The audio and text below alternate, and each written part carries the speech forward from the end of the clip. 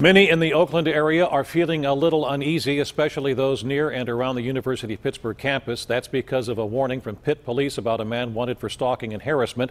Brenda has more on the story.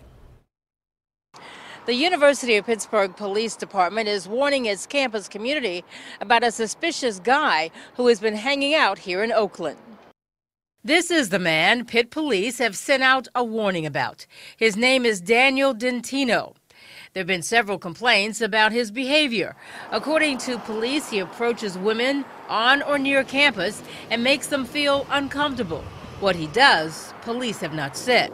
That's definitely worrying, yeah. I'm glad they're telling people and getting that out there. I'm glad they're making people aware of it. But yeah, that's a freaky thing to happen. And on a campus this size, Dentino has many victims to choose from.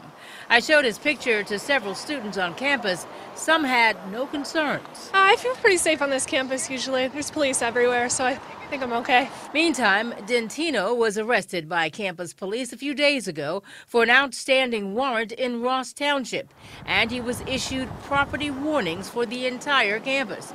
He was released from jail and is apparently back in the Oakland area. If you see him, call University of Pittsburgh Police. Brenda, KDKA-TV News.